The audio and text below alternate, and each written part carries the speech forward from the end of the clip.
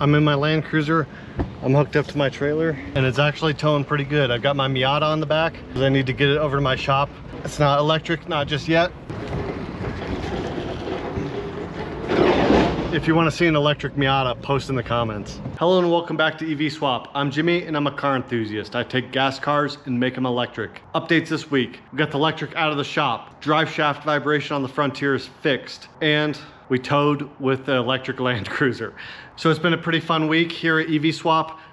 So I put the new battery into the Electrek. The Hyundai modules with the Dolly BMS. I ended up getting the Bluetooth working with a new module, and I decided to put it in with the Bluetooth for now. I may go back and add the touchscreen later, but I settled on the Bluetooth just because it's, number one, it's simplest and easiest for right now, and number two, it kind of maintains the more originality of the car. But I did get the BMS programmed, so it has the 200 amp hours of capacity, which at maximum voltage of 120 volts is 24 kilowatt hours of total capacity. So that's awesome. And I drove it home out of the shop. I got the bumper fit on, the rear bumper fit on, and I got my license plates installed, and I fixed up the bracket, the folding license plate bracket on the front of the car. I fixed that, bent it back to how it's supposed to be, so now it's nice and straight, and I give it a nice coat of paint so that I got my license plates on there, my bumpers are on there. I need to do the next steps on the Electrek is, of course, the dashboard. I'm hoping to get that done the first week of July, and I need to get the lights, all of the lights all around the car. I don't think any of them work, frankly, so I need to get all of those lights working, and I need to get mirrors, side view mirrors and rear view mirror. As soon as I get the dashboard done, I can put the windshield in and get a rear view mirror, but the side view mirrors I can get started on sooner.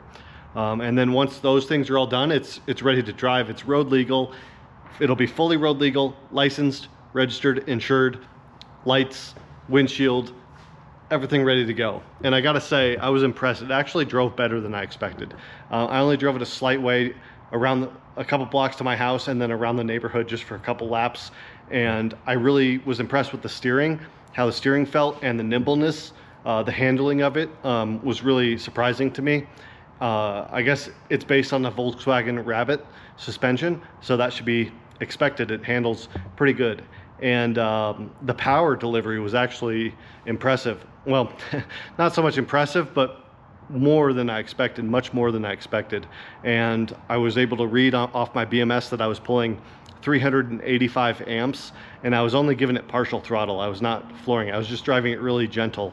But during one burst of acceleration, I was up 385 amps at 114 volts. I think it's like around 50 kilowatts, but that's about 60 horsepower, which is double what the Electrek is supposed to have. The Electrek is only supposed to have 30 horsepower. But remember Jim McCullough from the early videos on my channel? He hooked me up with the 400 amp controller for the Electrek from the dyno sessions. So it's basically a brand new controller that's only been used a few times running on the dyno. So he hooked me up with that, and I gotta say, I'm getting near 400 amps out of it. I bet when I give it full throttle, it's gonna give me 400 amps. So that's awesome. There was no voltage sag. Literally 1 or 2 volts voltage sag was all I was seeing on that high voltage battery. So that's really cool. The Electrek is home, and since I got 2 cars now, came into my shop off a trailer and drove out under their own electric power, both the Frontier and the Electrek, I decided that I'm gonna have a little spring vacation. I'm gonna have my gas-powered Miata up on the lift and in the shop, and I'm gonna get my gas-powered Miata running. It's turbocharged and it's super fun. This is one of the cars that solidified my desire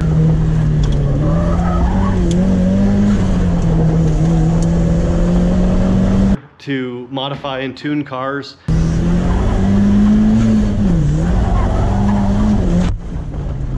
And just tinker with them. This car is so much fun, but you can see it's currently taken apart because it does not run. So it's been sitting in my garage for 2 years.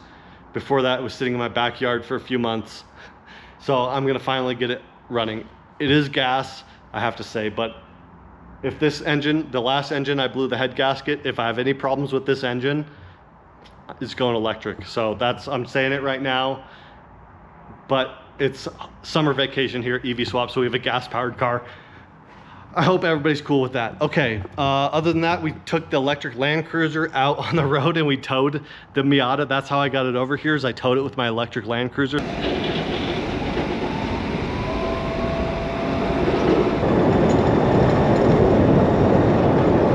So I guess if I'm gonna have a cheat car, at least that was my, I don't know, that was my vindication, or that was my penance for doing it. So the electric Land Cruiser actually towed really good. I was surprised at how well it towed. I only needed to use partial throttle to keep up with traffic. You know, I only got up to maybe 45, 50 miles an hour, but I was just traveling around the surface streets around town, just to see how it works. I ran some errands, had to get some things from the auto store and from the grocery store, and I just towed the Miata around just to test out the cruiser. And I gotta say, the efficiency is very bad. It uses even more battery than that truck already uses, but it was really fun, and in the local area, that's totally adequate. So remember when we built the Nissan and when I built my Land Cruiser, I had to use my gas-powered truck to tow my trailer to take the Leaf, pick up the Leaf from like the Copart place and take the carcass of the Leaf to the scrapyard.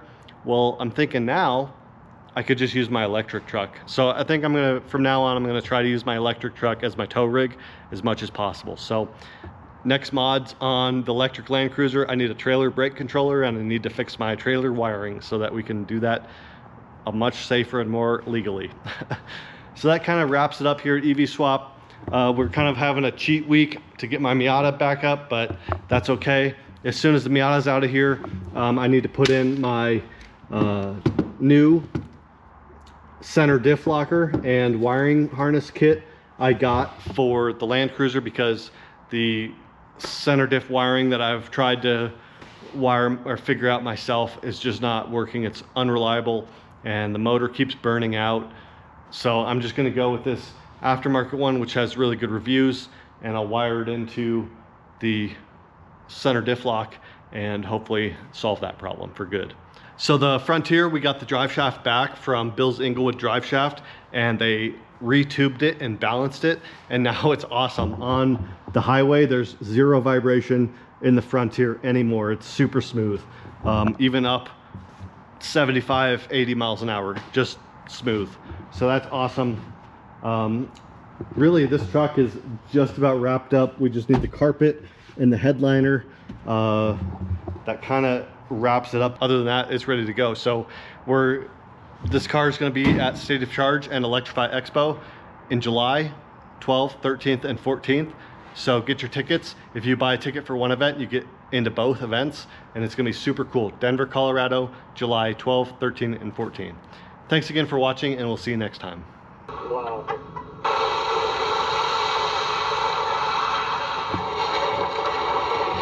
Hey, it's Jimmy. I'm editing the video, and if you haven't seen my latest one that I released earlier in the week where we take the electric Land Cruiser off-roading, go watch it.